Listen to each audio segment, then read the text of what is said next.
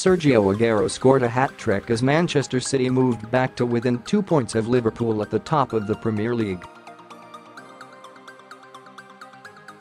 Aguero scored 3 close-range goals to earn City the 3 points, but his third came in controversial circumstances as it hit his arm on the way over the line.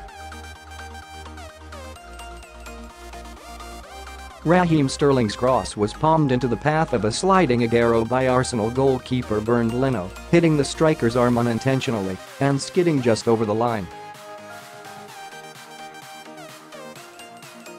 Arguing that Aguero could have moved his arm out of the way of the ball from such close range would be harsh on the striker, and referee Martin Atkinson correctly awarded the goal despite protestations from Arsenal fans.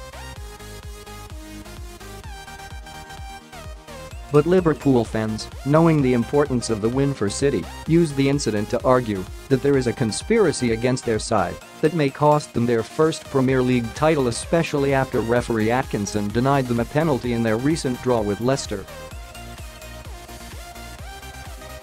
Everyone is in on it, it all adds up other way round, same referee, it could just be a coincidence. Underdogs Conclusive evidence prime candidate, they're really not happy. More Man City top stories.